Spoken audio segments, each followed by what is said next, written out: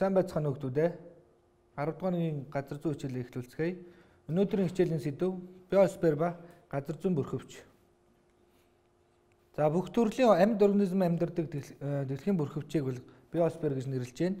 За 1875 онд Австрийн геологч Зүйс одоо энэхүү нэр томыг анх ашиглаж ирсэн байна. За тэгэхээр бид нар өмнөх хичээлүүд дээр агаар мандал, за чулуун мандал, усан мандал гэх мэтчлээ одоо дэлхийн мандлуудыг судалсан байгаа. За тэгэхээр биосфер маань энэ гурван мандлынхаа харилцан үйлчлэлийн үр дүнд амьд одоо организм амьдардаг. За ийм хүрээг бол биосфер гэж нэрлэдэг байна. За атмосфер буюу агаар мандал, гидросфер буюу усан мандал, литосфер буюу чулуун мандал, за биосфер буюу амьд мандал одоо шин мандал гэж нэрлэгддэг байна. За биосфер нь амьдрал тархсан одоо хийн мандлын доод үе, за далай тэнгис, хуурай газрын дээд үеийг бол багтааж байдаг хүрээ байдаг. За бүгдээрээ энэ зурагнаас ажиглах юм бол далай тэнгис, хуурай газар, за мөн хийн мандлыг бол мандалдах байгаа одоо амьд организмуудыг харж болж байна. За биомандлын бүрэлдэхүүн хэсгүүдэд хүний нүдэнд харагдахгүй одоо ням бактери, микроскопын тусламжтайгаар харах жижиг одоо бичил биетнүүд, за мөн асар том одоо заан халим гэх мэтлэн одоо асар том амьтад хүртэл болоод амьд организмууд орж байна. За мөн амьтны аймаг, за ургамлын аймаг, за мөн одоо амьтан ургамлын амьдрах орчинд бүгднгийн одоо хамтдаа биомандлын бүрэлдэхүүн хэсгүүдэд гэж нэрлэнэ. За биомандлын хил хязгаарыг бүгдээрээ доорх зурган дээрээс ажиглацгаая. Хил хязгаарыг харуулж байгаа энэхүү зурган дээр за озоны давхарга, за хөрс, органик гаралтай чулуулаг гэх мэтлэн одоо зүйлүүд харагдаж байна. За озоны давхарга маань агаар мандлын стратосфер давхаргт байдаг. За мөн одоо далайн ёроол, за тэгээд газрын гадаргын чулуун мандал гэх мэтлэн хэсгүүдэд биосферийн хил хязгаар маань бол тархсан байдаг. За мөн биомандлын хил хязгаарыг одоо тухайн орчны амьд бие оршин одоо амьдрах нөхцөл болгон амьдралын одоо уул мөр олдсон хэсгэрнүүд бол биомандлын хил хязгаарыг бол тогтоодог байна. За тэгэхээр дэлхийд байгаа нийт амьд организмын нийт массыг бол биомасс гэж нэрлэж байгаа. За тэгэхээр биомассыг болохоор килограммын байх нь метр квадрат, за тоног байх нь га гэсэн одоо нэгжүүдээр хэмждэг. За бүгдээрээ энэ слайд руу анхаарлаа хандуулъя. За биомассыг ерөнхийд нь одоо хуурай газрын далай гэх мэтлэнгээр ингээ хоёр ангилж байна. За хуурай газарт ургамлын биомасс 6400 тэрбум тонн, за амьтны биомасс 64 тэрбум тонн, за далайд ургамлын биомасс 1.1 тэрбум тонн, за амьтны биомасс бол 28.9 одоо тэрбум тонн. За нийт одоо дэлхийд байгаа амьд биесийн биомассын хэмжээ маань 6494 тэрбум тонн гарч байна. За тэгвэл бүгдээрээ далай бай хуурай газрын биомассын эзлэх хувийг тооцоолж олцгоё. За та бүхэн хүсэгдэн дээр байгаа мэдээллийг ашиглаад далай болон хуурай газрын биомассын эзлэх хувийг тооцоолоорой.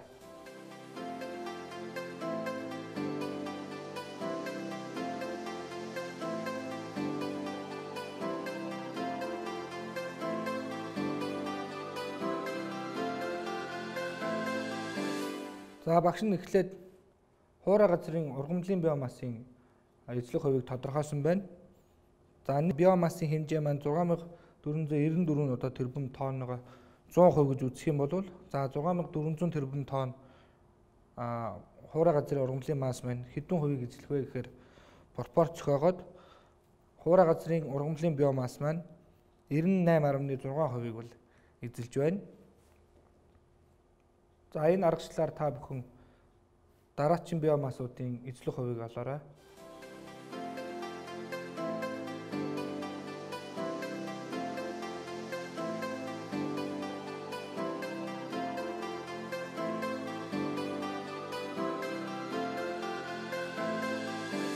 За амьтны биомасс бол 1% эзэлж байна. За далайн ургамлын биомасс бол тэг зууны 2%-ийг, за далайн амьтны биомасс тэг зууны 45%-ийг эзэлдэг байна. За үүнээс дүгнээд үзэх юм бол хуурай газрын биомасс маань нийт биомассынхаа 99.6%-ийг эзэлж байна. Далайн биомасс маань нийт одоо биомассынхаа тэг 147%-ийг эзэлдэг байх нэ. За тэгэхээр хуурай газарт биомасс одоо маш их хэмжээгээр бол ялгарсан байгаа нь харагдаж байна. За энэ биомассын нийт хэмжээг одоо чулуун мандлын биомасстай харьцуулахад чулуун мандлын биомассын тэг 101% орчимд бол энэ одоо ургамал амьтны биомасс байна хамаардаг. За тэгэхээр бол чулуун мандалтай харьцуулахад бол маш бага хэмжээ байна гэж эндээс харж болох нэ. За бүгдээрээ асуулт даалгавар ажиллая. За нийт хэмжээгээр хуурай газрын биомасс далайн биомассаас 200 дахин их байна. За хуурай газарт ургамлын масс нь амьтныхаасаа илүү, далаад амьтны масс нь ургамлынхаасаа илүү байна. За яагаад вэ? За та бүхэн учир шалтгааныг тайлбарлаарай.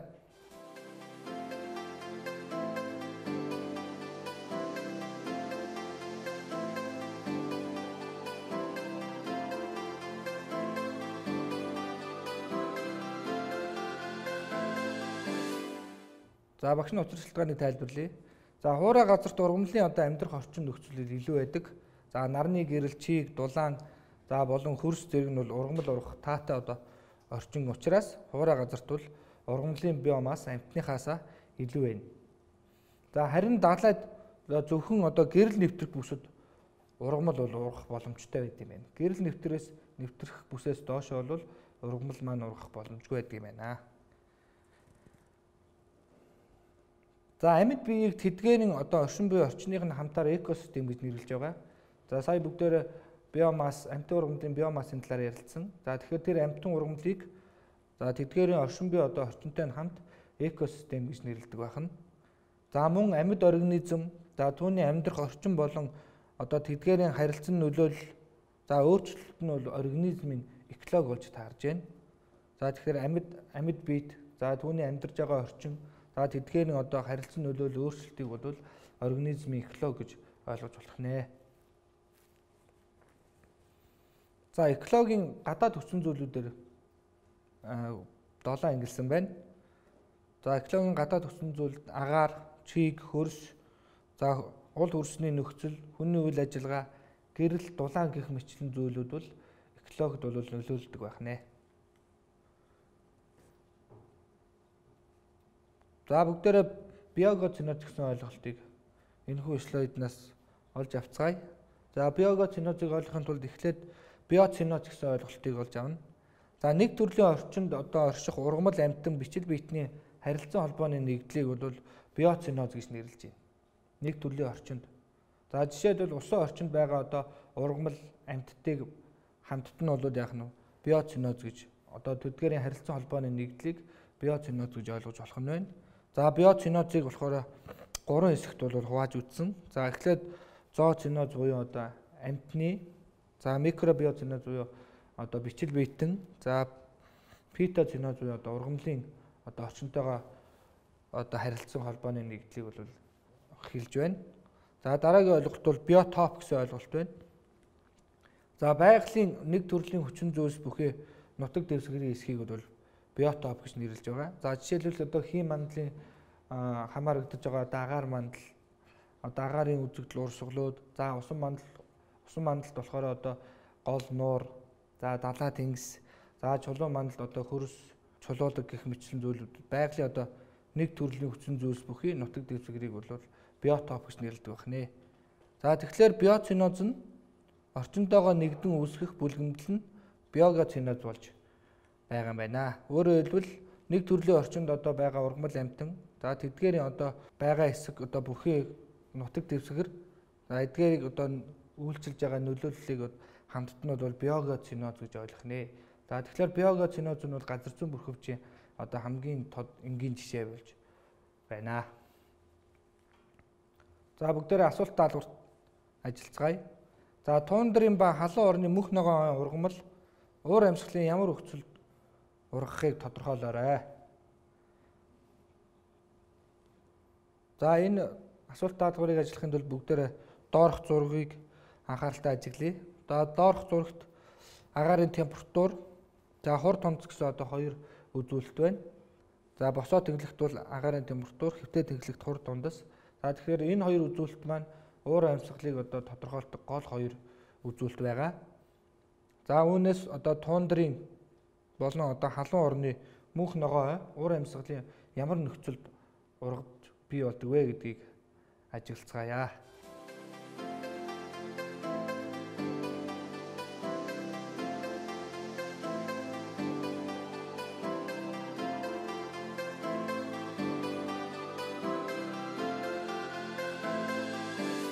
За туундрын ургамал маань тэг градусаас хас 15 градусын температуртай. За тэгээс 160 мм хурд дундас ундаг уур амьсгалын нөхцөлд бол хамаард юм байна. Ургад юм байна. За иймд одоо бүсийн ургамал нь бол температур болон одоо чийг бага нөхцөлд суб арктикийн уур амьсгалын бүсэд бол ургана.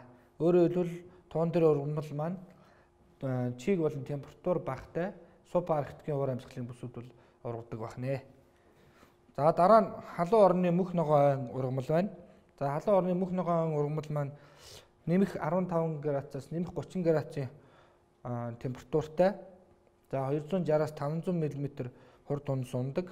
За уур амьсгалын нөхцөлд бол ургадаг байна. За энэ бүсд ургаж байгаа ургамал маань агаарын температур болон агаарын чийг их байгаа нөхцөл буюу одоо тропикийн уур амьсгалын бүсэд ургадаг байна. За халуун орны мөнх ногоо маань одоо үргэлжид одоо мөнх ногоон чигээрээ байж идэг юм байгаа. За дараагийн ойлголт бол газарзүйн бүрхэвч гэсэн ойлголт байна. За газарзүйн бүрхэвч нь бол эдгээр одоо бүрэлдэхүүн хэсгүүдийн хооронд бол харилцан үйлчлэлд оршдог. За үүнд эхлээд чулуун мандал, за хийн мандал, усан мандал, био мандал. За эдгээр одоо дөрвөн мандлуудын маань харилцан үйлчлэлийн үр дүнд газарзүйн бүрхэвч гэсэн зүйл маань үүсдэг байна. За тодорхой нутаг дэвсгүүдээр бие дан үүсэн газарзүйн бүрхэвчийн бүрэлдэхүүн хэсгүүдийн одоо өрмөц хослолыг бол физик газарзүйн цогцлбор гэж нэрлэж байгаа. За жишээ нь газарзүйн одоо цогцлбор бүрхэвч нь далаа ба их газрын гэсэн одоо хоёр цогцлбороос бүрддэг. За их газрын цогцлбор нь одоо уулархаг орны талын цогцлбор гэх мэтлэнгээр ангилагддаг байна. За газарзүйн бүрхэвч нь мандлуудын одоо харилцан үйлчлэлд орших бөгөөд өөрийн өрмөц шинжтэй байгалийн хувьд одоо захирагддаг нэгэн нэгдэн систем юм аа. За өмнөх слайдн дээр дурдсанчлан агаар мандал, усан мандал, чулуун мандал, за био мандал гэсэн энэ мандлуудын харилцан үйлчлэлээр тодорхой байгалийн хувьд бол захирагддаг нэгдвэл системийг бол газарзүйн бүрхэвч гэж ойлгож болох нь байна. За тэгэхээр газарзүйн бүрхэвчийн дөрвөн шинж чанар байна. За үүнд одоо тасралтгүй нэгдмэл шинж чанар, за өөрийгөө зохицуулах шинж чанар, за бүс ба бүслүүрлэх шинж, за мөчлөг ба хяналт гэсэн шинж байна. За тэгэхээр бүгдээрээ тасралтгүй нэгдмэл шинжийг судалцгаая. За тасралтгүй нэгдмэл шинж гэдэг дээр жишээлбэл за энэ галтуулын дэлбэрэлтээс гарч байгаа үнс нурм утаа маань за нарны гэрлийг тодорхой хэмжээнд бол хаасны үр дүнд за тодорхой хэмжээний хагаад за түүний дараа болохоор уур амьсгалын одоо хүүтрэл одоо явагдсны үр дүнд мөслөг бий болсон байна гэж үзэж байна. Тэгэхээр тасралтгүй нэгдмэл шинж гэхээр нэг зүйл маань нөгөөдөө дан байдлаар ингэж нөлөөлж байгаа юм байна. Өөрөөр галтуулын дэлбэрэлтээс гарч байгаа энэ үйл явц маань тодорхой хэмжээний одоо үнс нурмын ялгаруулж за тэгээд тэр үнс нурм маань одоо нарны цацрагыг тодорхой хэмжээнд хаасны үр дүнд одоо уур амьсгал хүүтрэх за түүний улмаас одоо мөслөг бий болох гэх мэтлэнгээр ингээд тасралтгүй нэгдмэл байдлаар бие биендээ нөлөөлнө гэсэн үг. За дараа нь өөрийгөө зохицуулах шинж байна. За бидний өдөр тутам одоо байгалийн үзэгдэл болох дэлхийд гадаг дээр байгаа шингийн хэлбэрт байгаа ус маань нарны гэрлийн одоо нарны цацрагийн нөлөөгөөр ууршилтанд явагддаг. За ууршилт маань мэдээж одоо усны уурын өтгөрлийг бий болгож үүлийг бий болгож байгаа. За тухайн үүл маань одоо нарны гэрлийг тодорхой хэмжээнд одоо шингээж за тэнд одоо хорт одоо бодисуудыг шүүж идэг ийм цохилтолгойтой байх нэ. За тэгэхээр өөрийгөө зохицуулах шинж маань байгальд маань өөрийгөө бол үзэгдэл болгоны ийм одоо хэмжээсүүдээр зохицуулдаг байна гэсэн үг. За дараад нь мөчлөг ба хяналт шинж байна. За жишээлбэл одоо өдөр шөнө ээлжлэх За үлэр солигдох нарны идэвхжил 11 жилийн мөчлөгтэй. За уур амьсгалын өөрчлөлт бол 35 ба 1800 жилийн мөчлөгтэй. За тектоник хөдөлгөөний эрчимжилт маань 50-аас 150 сая жилийн мөчлөгтэй байх нэ. Тэгэхээр өдөр шөнө ээлжлэх улирал солигдох маань болохоор хэмнэлт болж байна. За нарны идэвхжил, за уур амьсгалын өөрчлөлт, за тектоник хөдөлгөөний эрчимжилт маань болохоор мөчлөг байдлаар тодорхой тэдээс тэдэн жилийн хооронд мөчлөг байдлаар явагддаг. Өдөр шөнө ээлжлэх улирал солигдох маань тодорхой давтамжтайгаар хэмнэлт байдлаар явагддаг байх нэ.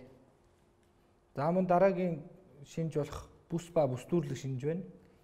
За дэлхийн маань ерөнхийдөө бөмбөрцөг хэлбэртэй учраас нарны цацрагийн хуваарлт бол тэгш бусаар хуваарлагдаж байгаа. За үүн нь бол одоо дэлхийн бөмбөрцөгтөр газар зүйн одоо бүслүүр үүсэх үндсэн шалтгаан болж өгдөг. За жишээ нь одоо хөрс, ургамал, амьтан, уур амьсгалч одоо бүсээр зогтсон бол тархсан байдаг. За бүгдээрээ дараах дасгал даалгаврыг ажиллая. Газар зүйн бүрхэвчийн хэл хязгаарыг тэмдэглэнэ. За энэ зургаас ажиглах юм бол газар зүйн бүрхэвчинд орж байгаа. За биомандал, агаар мандал, за чулуун мандлуудын маань одоо бүрэлдэхүүн хэсгүүд харагдаж байна. За чулуун мандал буюу литосфер, усан мандал буюу гидросфер, за тропосфер буюу агаар мандлын одоо хамгийн доод үе. За тэгээ озоны давхарга, за стратосфер буюу давхрат мандал байна. За энэ зургаас бүгдээрээ ажиглаад газар зүйн бүрхэвчийн хэл хязгаарыг тэмдэглэе.